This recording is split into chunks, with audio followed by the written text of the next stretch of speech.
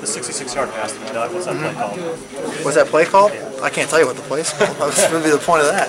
Okay, but I mean, just talk us through the progression here. Because Marvin said you guys haven't been clicking all week in practice on that play. Yeah, actually, that play was not working during practice, which is kind of funny how some of these things work out when you get to a game and you kind of laugh about it.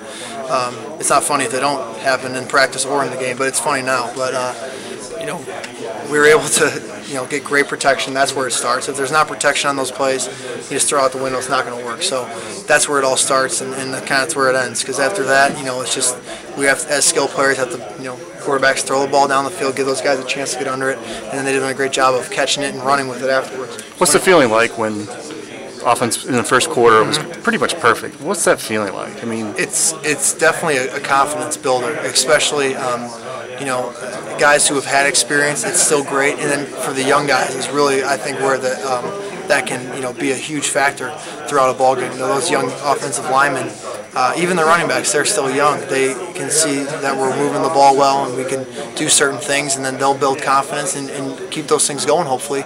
And you can keep scoring on each possession if we can not get complacent and relax at any moment.